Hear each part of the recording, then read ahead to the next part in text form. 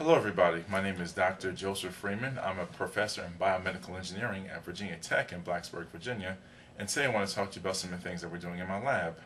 What we do in my lab are trying to find ways to regrow new parts of your body that might be damaged from car accidents or disease or anything like that. Bone, for legs and arms, new cartilage. Cartilage is something that's in your knee that allows your knee to bend back and forth, and also skin, ligaments, things like that. And one of the ways we do that is by using a process called electrospinning.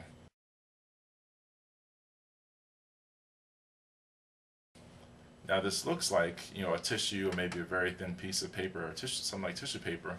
What it actually is plastic, and it's made by electrospinning.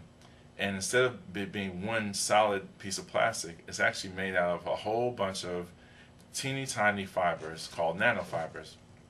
And the reason they're called nanofibers is because their diameters are nanometers in length.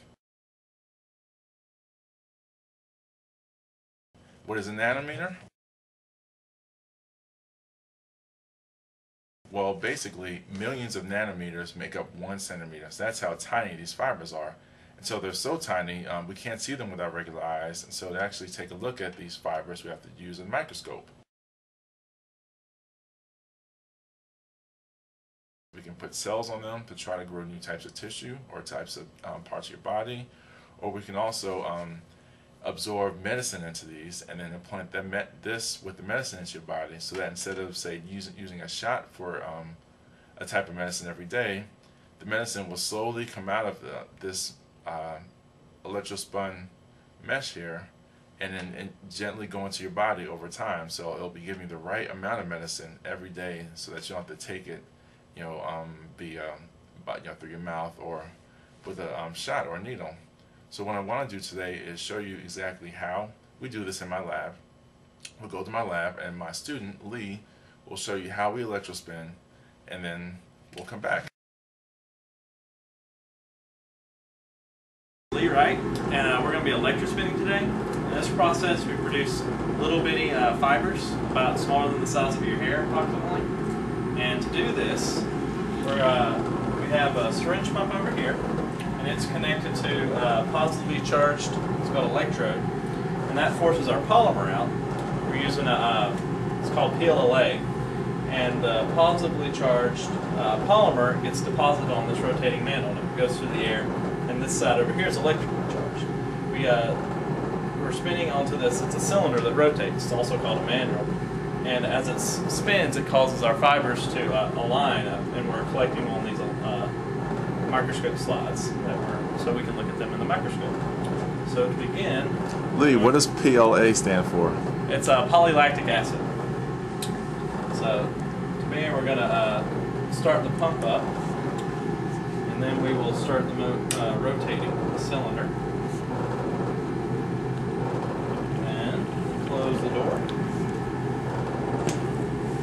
and turn on our positive and then our negative.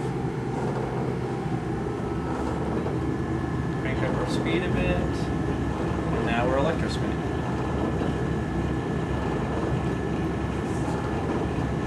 If you guys look closer, you can see the mist that's coming off of the tip of the needle, and what that mist is tiny little fibers of the PLA that Lee was just talking about. These fibers come out of the tip of the needle, charged, and they work their way all the way over to the drum, or the cylinder, and they're collected as the cylinder spins. So now we finished electrospinning. We're going to open up the box, pull off the slides that we electrospun onto, then we'll take a look at it with a microscope.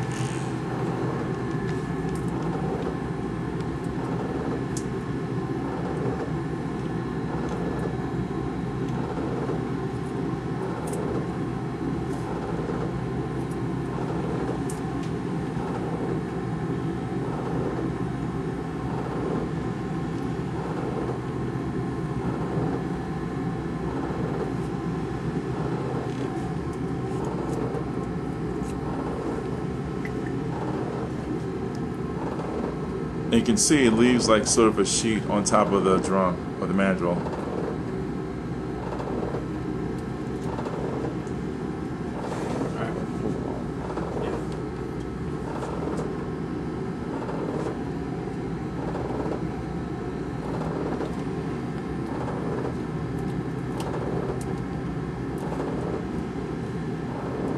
So you can see Lee pulling some of it off right now.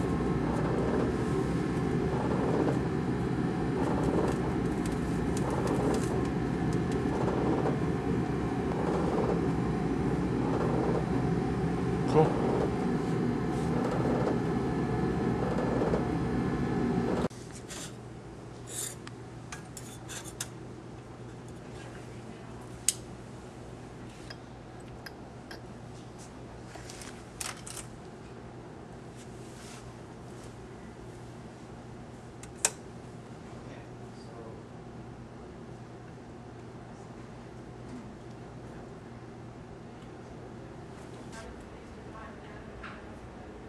So that sheet of plastic that you saw earlier is actually made up of these teeny tiny nanofibers. Very cool. Well, thank you very much, Lee. You're welcome. Well, that's about it. I hope you guys learned something about electrospinning and how we build things in biomedical engineering labs and the different types of devices that we use to do our work. If you have any questions about what we just talked about or about anything else that I might have mentioned about replacing body parts, trying to help people with biomedical engineering, or being a scientist in general, what you can do is just ask your teacher, Mrs. Freeman, and she'll pass those questions on to me, and the next time we make a DVD, I will answer the question that you guys gave me. So think about your questions, talk to Mrs. Freeman, and the next time I'll answer your questions. Take care. Bye-bye.